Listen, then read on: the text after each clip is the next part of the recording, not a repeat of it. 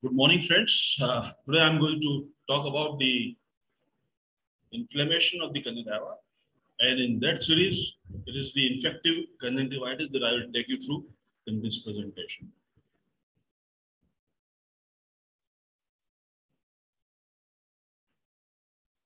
Infective conjunctivitis means inflammation of the conjunctiva that is caused by the microorganisms.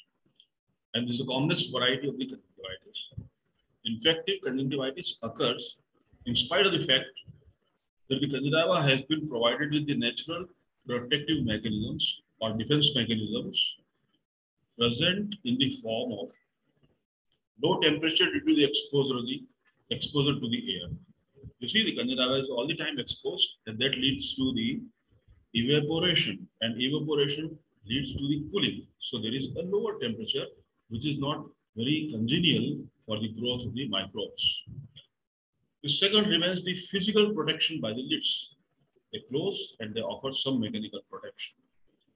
There is a flushing action of the tears, which is again a mechanical phenomena, which will flush out any deleterious agents lying in the conjunctival cul-de-sac. There is antibacterial activity of the lysozyme, which is an ingredient of the tears, and that has got good antibacterial activities. And then there is a humoral protection by the tear immunoglobulins. So all these mechanisms are there. Despite that, the infective conjunctivitis is quite common. It is caused by the bacteria, is bacterial conjunctivitis, and there is a relative decrease in the incidence of the bacterial conjunctivitis these days. However, in the developing countries, it still continues to be the commonest type of the conjunctivitis. It can occur as a sporadic or an epidemic, and there are sometimes the outbreaks of the bacterial conjunctivitis are especially frequent during the monsoon season. Now, what is the etiology of the bacterial conjunctivitis? We can consider the etiology under these subheads: the predisposing factors, causative organisms, and the mode of infection. The predisposing factors include flies, poor hygienic conditions, hot, dry climate, poor sanitation, and dirty habits. They all contribute and they help the infection to establish. And as the disease is highly contagious, it can spread from one person to another readily. If you look at the causative organisms, there is Staph aureus, which is the commonest cause of the bacterial conjunctivitis. Staphylococcus epidermidis, Streptococcus pneumoniae or pneumococcus. They are usually associated with the petechial subconjunctival hemorrhage. We also call them hemorrhagic conjunctivitis. The disease, that is bacterial conjunctivitis, is self-limiting and usually lasts for about 10 days. Streptococcus pyogenes, which is hemolyticus, is a virulent organism, and it usually produces a severe form of the conjunctivitis, that is a membrane formation. We call it a pseudo-membranous conjunctivitis. The Haemophilus influenzae is Haemophilus aegyptius and Coxsackie bacillus. It classically causes epidemics of the mucopurulent conjunctivitis. The Moraxilla exenfield bacillus, it causes angular conjunctivitis. We'll talk about that later on. Pseudomonas pyogenes is a virulent organism which readily invades the cornea. So it is very important. It is a very virulent organism. And gonorrhea or Neisseria gonorrhoeae typically produces acute purulent conjunctivitis in the adults and ophthalmia neonatum in the newborns. Now, it is the gonorrhea, Neisseria gonorrhoeae, which is capable of invading intact corneal epithelium, and therefore one has to be careful when you deal with the ophthalmia neonatum. Neisseria meningitidis or meningococcus, it may produce mucopurulent conjunctivitis. Corynebacterium diphtheriae causes acute membranous conjunctivitis. We know diphtheria, Corynebacterium diphtheriae is known to produce membranes elsewhere also in the body. However, These infections are rare nowadays. The mode of infection of bacterial conjunctivitis. Conjunctiva may get infected from these three mechanisms: exogenous, secondary or local spread, and the endogenous from the bloodstream. Exogenous is directly through the close contact, for example, airborne or waterborne infections, or through the vector transmission, such as flies, or through the material transfer, such as infected fingers of the doctors, nurses, common towels, handkerchiefs, and infected thermometers. So they all constitute the exogenous route of infection or exogenous mode of infection. The local spread can occur from the neighboring structures, for example, infected lacrimal sac, lids, and nasopharynx. Besides a change in the character of the relatively innocuous organisms present in the lacrimal sac itself may cause infection. What I mean by that, some bacteria are normally present in the lacrimal sac, such as Corynebacterium xerosis, which is morphologically identical to the Corynebacterium, but it is innocuous and it is not going to cause any pathology. However, under the different conditions, under changed conditions, or when the character of these microbes or organisms change, they may be the cause of the infection sometimes. And the third is the endogenous type or endogenous mode of infection. It is rare, but can occur through the bloodstream, for example, gonococcal and meningococcal infections. Now, what is the pathology of the bacterial conjunctivitis? The pathological changes occurring in the bacterial conjunctivitis can be subdivided as number one, vascular response.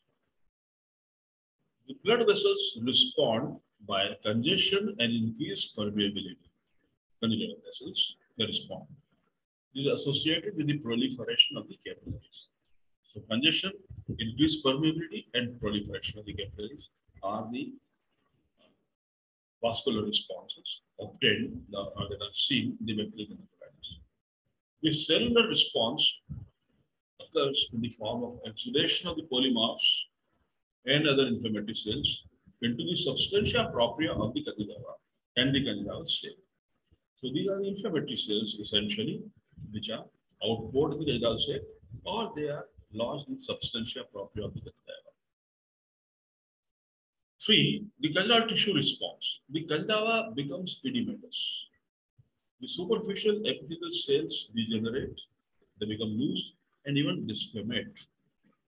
There occurs proliferation of the basal layers of the conjunctival epithelium and increase in the number of the mucin secreting goblet cells. So this is how the conjunctival tissue responds to the bacterial conjunctivitis. The fourth one is the conjunctival discharge. The discharge consists of tears, mucus, inflammatory cells, desquamated epithelial cells, fluid, and bacteria. If the inflammation is very severe, diapedesis of the red blood cells may occur, and then frank blood seen in the conjunctival sac, and the discharge may become blood-stained. Severity of the pathological changes vary and depends upon the severity of the inflammation and the positive organisms. The changes are thus more marked in purulent conjunctivitis than in the mucopurulent conjunctivitis. Obviously, the purulent conjunctivitis is a more severe form of the disease. Now, these are the different clinical varieties of the bacterial conjunctivitis. Depending on the causative organisms and severity of the infection, the bacterial conjunctivitis may present in one of the following clinical forms: acute catarrhal or mucopurulent conjunctivitis, acute purulent conjunctivitis, acute membranous conjunctivitis, acute pseudomembranous conjunctivitis, chronic bacterial conjunctivitis, chronic angular conjunctivitis. So these are the different clinical forms or clinical variety of the bacterial conjunctivitis. Let's talk about acute mucopurulent conjunctivitis as one of the prototypes. The acute mucopurulent conjunctivitis is the most common type of the acute bacterial conjunctivitis. It is characterized by marked conjunctival hyperemia and mucopurulent discharge from the eye.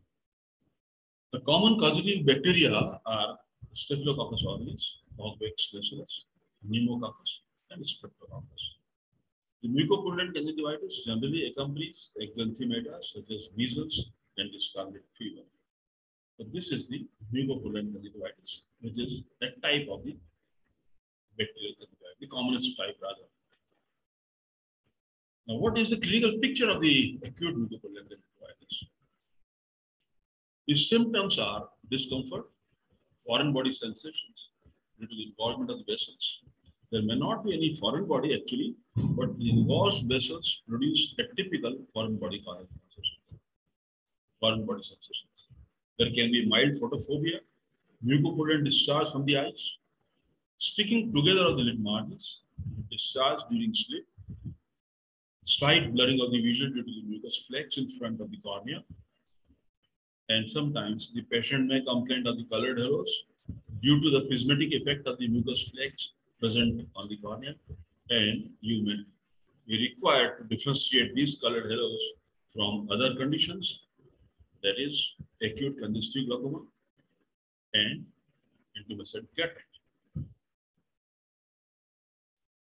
Now, if you look at the signs of the acute conjunctivitis, there are conjunctival congestion, which is more marked in the palpebral conjunctiva, fornix, and the peripheral part of the peripheral conjunctiva.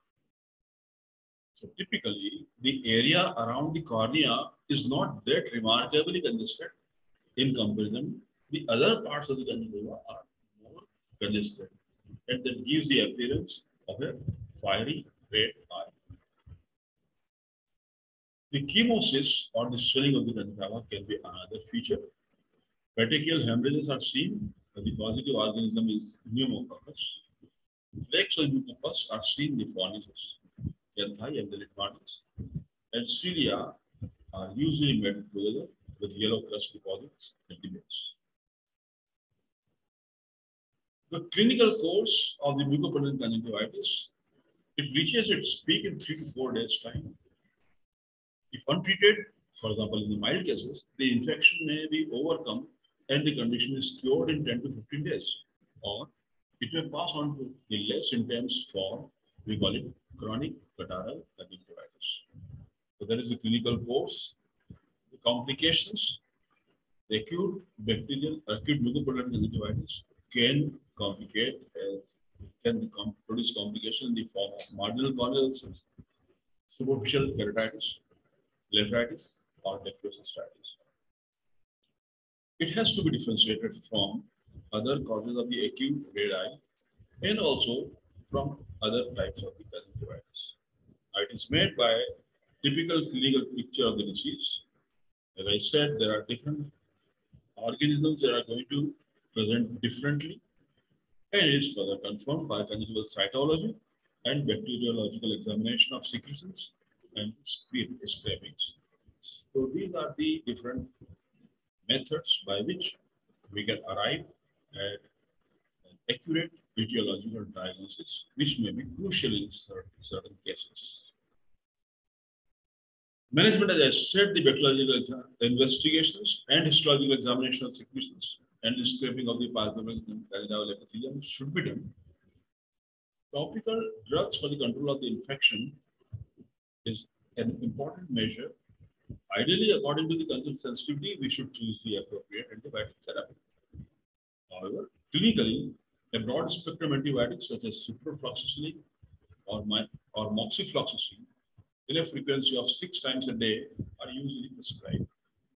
Antibiotic ointment can be prescribed at bedtime, but please remember that the steroids are contraindicated. Systemic medications are rarely required. Analgesics and antibiotics are required only if there is pyrexia, sore throat, or pre-septal cellulitis. Supportive treatment, bandaging is rather contraindicated because it arrests the movement of the lids and may promote the growth of the bacteria. Dark goggles can be prescribed to minimize the photophobia and discomfort. The patient must keep his hands clean. No one else should be allowed to use patient's towel, handkerchief, or the other